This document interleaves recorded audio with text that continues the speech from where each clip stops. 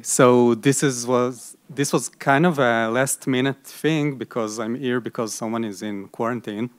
So expect some stuttering. Also, important to note, this is work with Matan Eyal that actually did most of the heavy lifting here, and Michael El-Haddad, and I'm Tal. So yeah. So first, automatic summarization. A bit of an intro. So in this task, we will only address a specific flavor of automatic summarization, which is the single document summarization in the news article domain. And what is a summarization, essentially? It's supposed to be a text which is shorter than some kind of a given budget of words.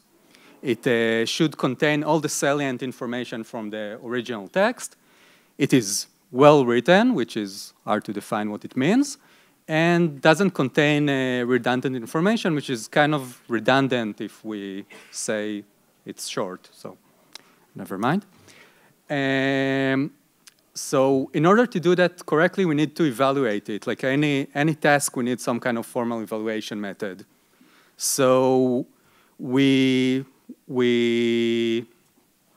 make two distinction between different evaluation methods, which are intrinsic methods, which measure directly the quality of the summary, and extrinsic, which use the summary for some kind of a downstream task. For example, if we read an article, can we understand the state of whatever it was about? So this problem is actually very hard because nobody knows exactly what salient means. Different people find different things important. We don't know how to measure readability of text very well. And even manual evaluators usually don't agree with each other, which is kind of a big thing in this field. So currently, Rouge is like the most common method to do that. This is like an intrinsic method that was developed in order to mitigate the fact that annotators usually do not agree with each other. So in the original paper, they gather as many manual summaries as they can, and they find that it correlates with human evaluation if you just find the common n-grams between the manual summaries and the automatic summary. And when you have more manual summaries, it correlates better. They suggest like the best number is about 4, and I think they go up to 10, if I remember correctly, which I don't. And it's currently the most popular method because it's very light computationally. You can just run it, and after a few seconds, you get a result, and everyone compares to that result. So currently, in order to train modern abstractive summarization models, we use a large-scale summarization data set, which the most popular is Daily Mail CNN, which is a data set that contains a bunch of news article and the part that was in the main site, like whatever the editor decided was important. So what actually happens is that for each summarization task, we have only a single example, which is not good if we're going to use Rouge. So remember that. And there are also some other data set worth mentioning, like GigaWord is very old and very famous, and Newsroom, which is kind of new, and some other stuff. So this is an example of text from a Daily Mail. You see the first 2 sentences from the article and the highlight corresponding with them. You can see that it's shorter, and share some words from the original article. So if you want to read it, I'm not going to do that.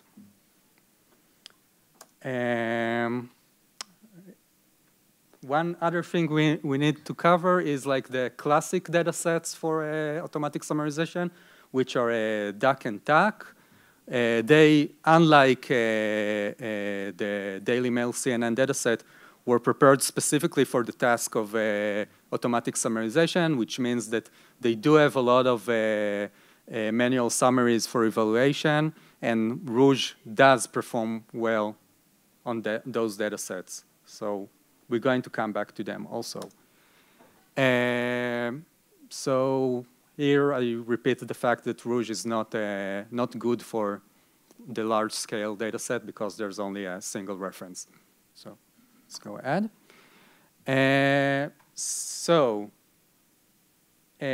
Now I'm going to talk about the task of question answering, which we're also going to use later.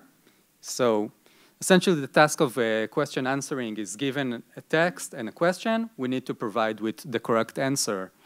The most popular data set is also the CNN Daily Mail. This is what it was originally gathered for. And what they do is just remove the nouns from the highlights and consider it as a fill-the-blank question. That's how the CNN Daily Mail handled question answering. So yeah, there's a model from 2016 that proved that they achieve a ceiling performance on the data set, which means like they found out what they managed to answer all answerable questions in the data set, which yield only to 70-something%, which is kind of funny.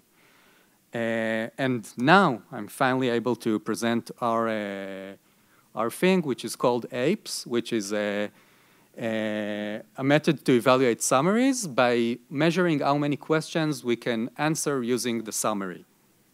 So this is the scheme of the method. As you can see, you need a summary and some question and answers. Then we feed it to a QA model, get how many answers we managed to answer correctly, and by that we calculate the score of the automatic summary. That's the main thing, the main takeaway of this talk. So we needed to evaluate if it's a good method to evaluate summaries. Luckily, there is a shared task called the TAC 2011 AESOP, which is a shared task for exactly this. We given a bunch of manual summaries from, I think it's from the previous year TAC conference. And we measure the correlation of the automatic scores to a bunch of manual metrics, which are the pyramid, responsiveness, which nobody knows exactly what it means, and readability, that is for some reason not written here. So in order to use this data set, we needed to provide the question and answers. So we just did whatever the CNN Daily Mail people did, where we created blank questions given manual summaries from TAC. So that's how we managed to get questions. So then we managed to evaluate. We did get good scores, which is a Pearson correlation to the actual summaries. But as you can see, some Rouge flavors are very, very close, which we are not ahead enough to call it significantly better. But one important thing, when you compare it document-wise, you can see here how much each Rouge flavor is similar to another. As you can see, all the Rouge flavors are very, very similar to each other. But our method, APES, is very different from all the Rouge methods. That's why we think it brings some other properties to the evaluation. It's not completely redundant as just different flavors of rouge, which we think it's important. So another thing we did is created a model that optimizes the APES score. So how did we do that? First, the most obvious thing to do, wait, I think it's in the next slide. So, yeah. So the most, okay, no, it was the previous. So the most obvious thing to do is do it using reinforcement learning. But if anyone have any experience with reinforcement learning over sequence-to-sequence models, it's very slow, and we just didn't get any results. So we ended up doing an analysis of what kind of summaries get low APES scores. So we figured there are two main problems to get low APES scores. If you don't mention the entity needed for the answers, you're not going to get a good APES score. It's kind of obvious. And the more problematic, which we ignored, is mentioning the entity in a wrong context, like just getting a wrong, like mentioning it, but not in a way that enables us to answer the question. So we focused on the first thing and tried to create a model that is more likely to mention the entities, the salient entities. So we based our model on the get to the point model from 2017, which I'm sure everyone is familiar with. And we modified two things in it, the attention layer and also the beam search part. So what is beam search? Everybody knows. Beam search is this thing that we use to avoid local optimizations when generating words. It gives us a broader aspect of whatever we're generating. So this is the first thing we change. And so the first thing we added, is another attention layer. This attention layer, instead of being scaled with a softmax at the end, we use a sigmoid on each entry, and we trained this specifically to just be one when a salient entity is mentioned. So let's say we get this sentence, and in the manual summarization, we see that I ate pizza appeared, so pizza is a salient entity. So we train this layer to be one when pizza is mentioned wherever in the original text. So this is one thing, and we didn't connect it to anything so far.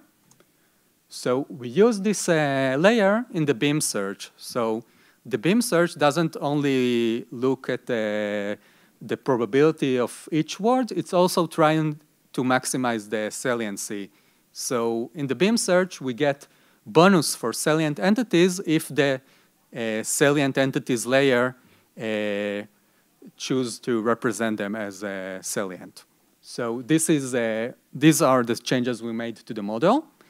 So we compared it on the Daily Mail CNN, and we got actually great results. Actually better than C. It's before all the work for German, so it's not here, but they do get better results. But it did get great results, like the APE scores is significantly better, but also the rouge results doesn't suffer from it, which is, of course, great. It doesn't matter. This is how it relates to my work in Microsoft, but nobody cares. So yeah, that's about it. Thank you.